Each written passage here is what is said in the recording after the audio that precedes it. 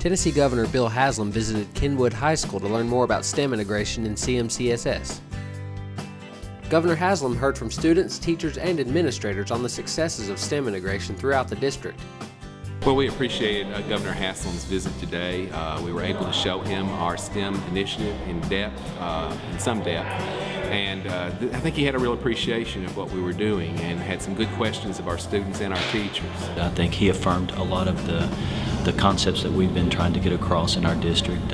Looking at STEM integration, he understands what it can look like within a school, and just affirmed where we are with it. First of all, the program they're doing with the STEM Academy here is critically important. In Tennessee, if we have a weakness in appealing to employers, it's the depth of knowledge in all the STEM areas.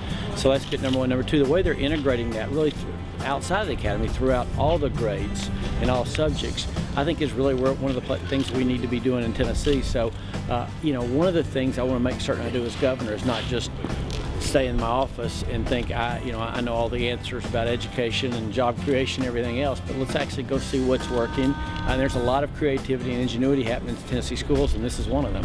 This is definitely an example of Montgomery County being on the leading edge. You're seeing good results, and you're seeing teachers work to say, we're going to do our best to figure out how to prepare kids for what they need in the future.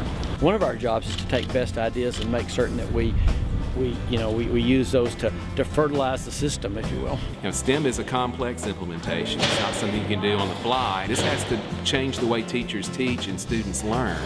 And in order to do that, it takes a lot of time. And I think we were able to get that message across to the governor that we need time, our principals need time to be able to do a good job with implementing a program like this. Ultimately, I think the way good schools work is we have great principals, and we give them that kind of flexibility to know, I need to spend a lot of time with this teacher. This one is great. I mean, she could, teach circles around me. The whole idea for Asking for a Waiver for No Child Left Behind is to say, as a state, we believe in setting high standards.